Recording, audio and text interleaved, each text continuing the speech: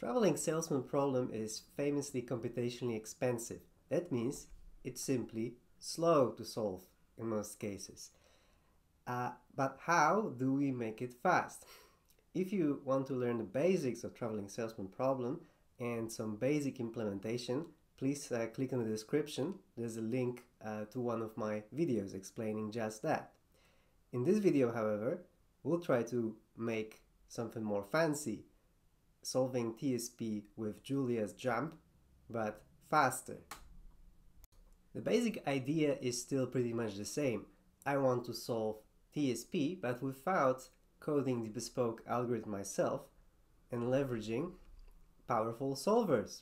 I want to express my problem in a high-level DSL, such as jump, and I want to do it with Julia, just because I enjoy working in Julia.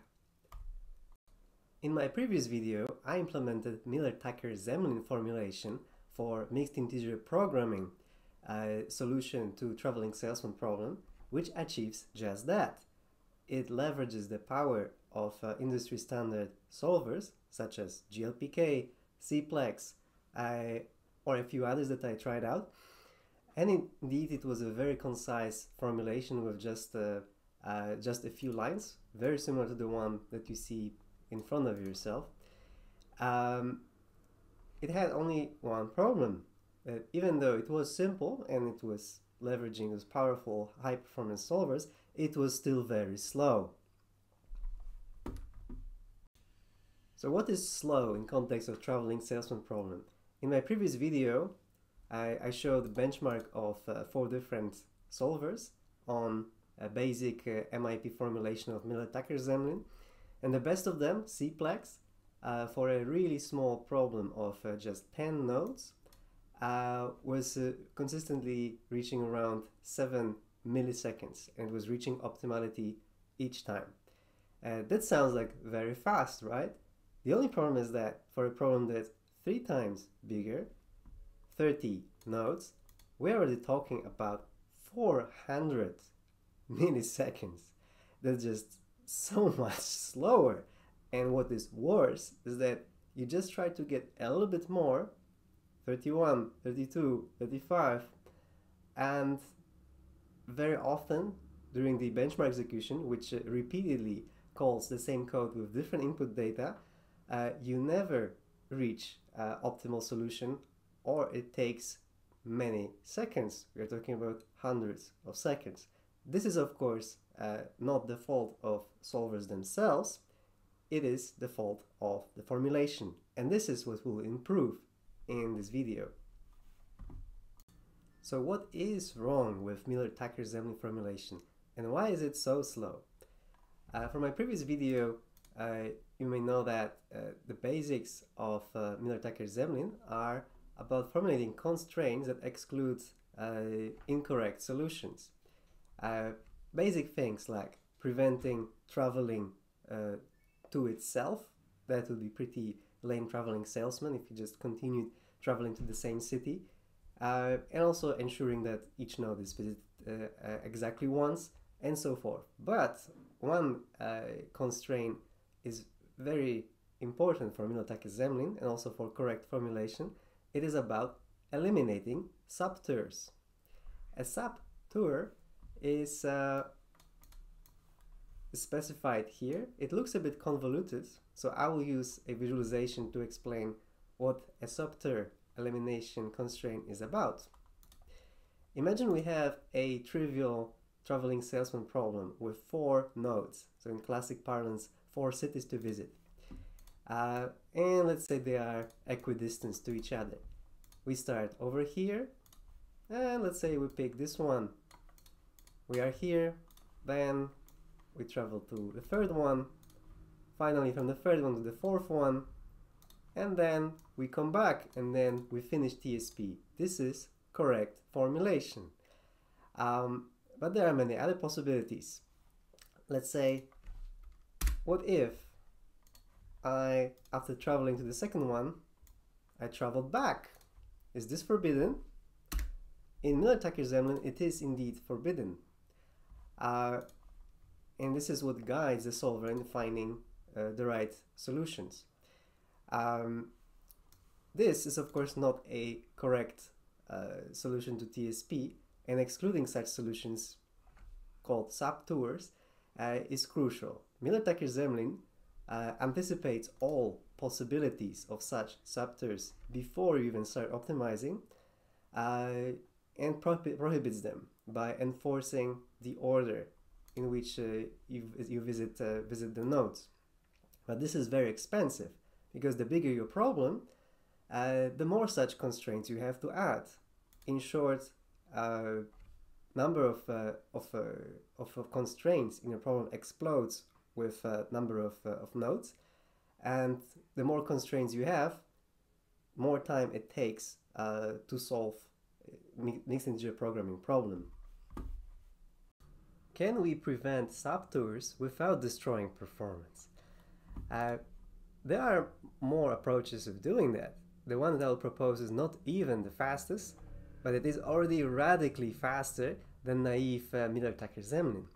How does that work? So we already know that adding all constraints preventing all possible subtours initially, like with Miller-Tucker-Zemlin, there's some subtle differences, like it actually enforces the order of the nodes, but it still explodes number of constraints as it is strictly dependent on number of nodes. This destroys performance, so we cannot do that. But how about we have first initial solution with only the basic constraints, such as do not travel to yourself and ensure each node is visited exactly once, and then just let's see if it contains subtours. If at an off chance that it immediately doesn't contain subtours, we're happy, we are done. And this is gonna be really fast, of course, but world is not such a pleasant place, especially for bigger problems, like with 50 nodes or higher. There's a very high chance that that solution will contain multiple subtours, in fact. So what do we do then? In such case, we're going to be a bit lazy. We're going to add constraints after the solution. So if I first give me the first proposal, check what is incorrect, and then ban the incorrect state explicitly, but only this state, and then try to optimize again.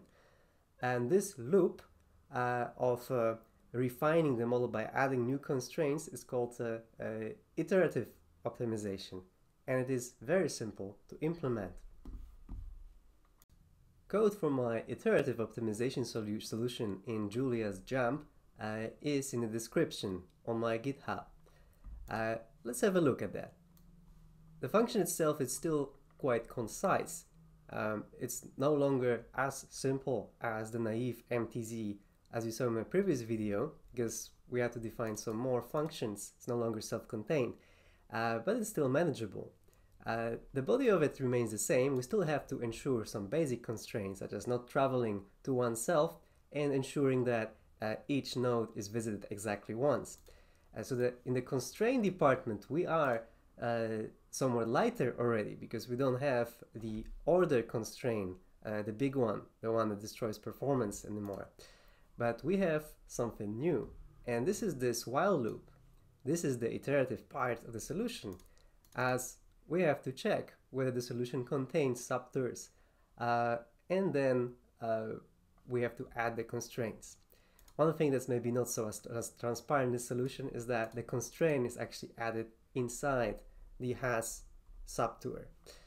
So what subtour does is, well, checks what is the shortest subtour in the solution, gets the nodes that are responsible for it, the ones which actually form it, and then creates a constraint that simply prevents setting all of those nodes to 1. If you're a bit confused about this part, I recommend rewatching my video about MTZ and how the decision variable looks like and why is it actually 1 that specifies visited node. So how fast is the iterative implementation? As you remember, the biggest problem I could solve with the naive MTZ and the fastest solver was just 30 nodes. And what was also important was the consistency. Can you do it in a comparable, reach optimality, comparable time time after time, because for benchmarks we have to call it repeatedly, many times, and just one failure will break the benchmark. With the new solution, we can run problems of size 30, and as you will see soon also much bigger, consistently, reaching significantly faster convergence. So with GLPK, which is not even as fast as Cplex by default, we're reaching optimality within 157 milliseconds median time. For Cplex, in the previous MTZ it was inconsistent 400 milliseconds, so that's a huge benefit, but it doesn't end here, because we can go much higher. We can go 50, and possibly if I wanted to, I could squeeze out a bit more. I just didn't have time. With 50 nodes in a problem, we can do 2 seconds median, and all of that consistently without failing to reach optimality. With Gurobi, which is a proprietary non-open source solver for which I got a free license, thank you Gurobi, to run this benchmark, we got comparable results, also around 2 seconds. With Higgs, which is a high performance optimizer, we got open source one, we got 6 seconds on median, and Ego, which is meant for global optimization, I still have to figure out its strong points. It's also close to 6 seconds. Thank you very much for watching, and don't forget to check out the links in the description and subscribe for more content like that.